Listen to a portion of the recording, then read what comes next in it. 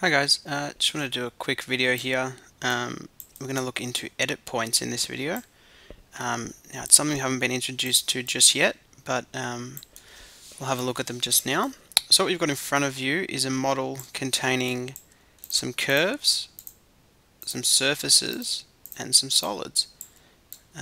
We can tell the difference between the three of these. Curves are simply lines, surfaces have no volume, and solids have volume. Now I want to look at how we can control and manipulate these in a really nice simple way. The first thing we're going to do is look at the curves.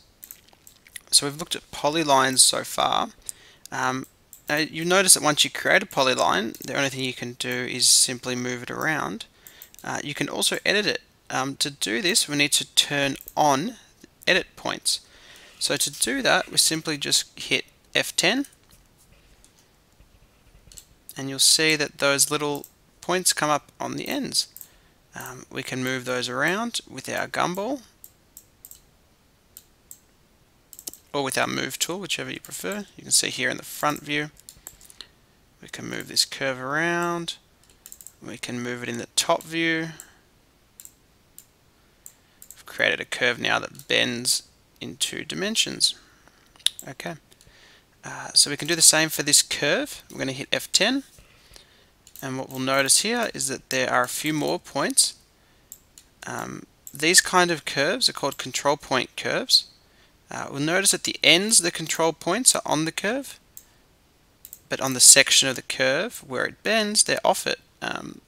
You can imagine these as just kind of little tension members that are pulling on the curve, giving it its radius.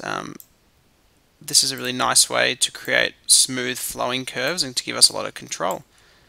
Again, we can control those in all dimensions to give ourselves a really nice curvy shape. Okay, to turn those control points off, we just need to hit escape and that will turn off. Okay, let's look at these surfaces. So I've got some simple surfaces here. I've got a flat plane and a curved surface. I'm just going to turn the control points on here. This works a little bit differently. We just need to go to solid tools, or solid tools just here, and you'll notice a little widget that says turn on solid control points. We can also do that by going solid edit tools, turn on points. Okay, you'll notice that the points have come up in the corners here, and we can move those around to bend and twist our shape. Now you'll notice here very quickly that 4-sided shapes can have a lot of complexity to them and they're not always flat. So you see here we can just move these around and manipulate these corners to create quite a cool looking surface structure there. The good thing about control points is we can locate them accurately. For instance, if we wanted this control point to meet this curve, we could just make sure we have object snapping turned on, and grab this control point with the move command. We'll select that and we'll just snap it right to the end here, and you can see that we can join those two up really easily. Okay, I'll just undo that. Next along, in the same way, we can turn the control points on for this curved surface. So again, we're going to go to solid edit tools and turn points on. Again, we can click on these points and have a play with those. Okay. You'll also notice here, if we get out of this by hitting escape and we hit F10 on this surface, we have some more control points. These are the surface control points. Because this object is wavy, much like this line, it works in the exact same way.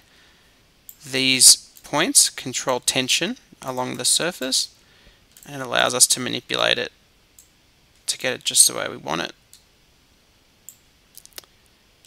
Okay, so you can see here that this surface has got a number of control points. We can manipulate how many it has, but we'll go into that another time. I'll just undo that there.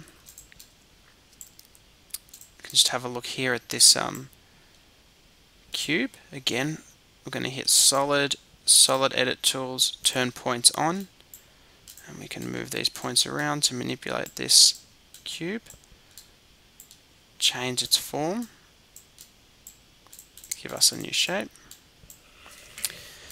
Now you notice if we want to do this a bit more accurately, what we can do is something like this. I'm going to hit escape so we turn all these points off, and I'm just going to turn these points back on.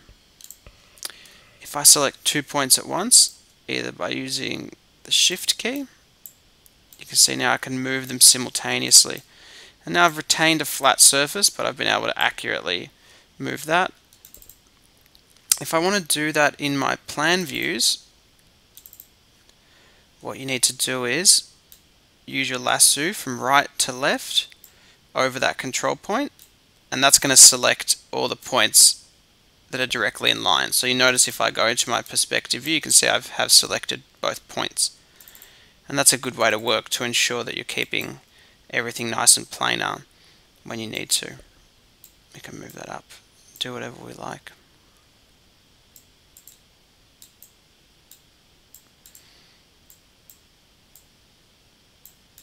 Okay. Again, I'll hit escape, I'll get out of that. And we'll finish up with this shape just here, sort of just like a curvy object. Let's see what happens when we turn the points on. Again, I'm just going to go and use the shortcut here, which is in the solid tools, in your standard toolbar.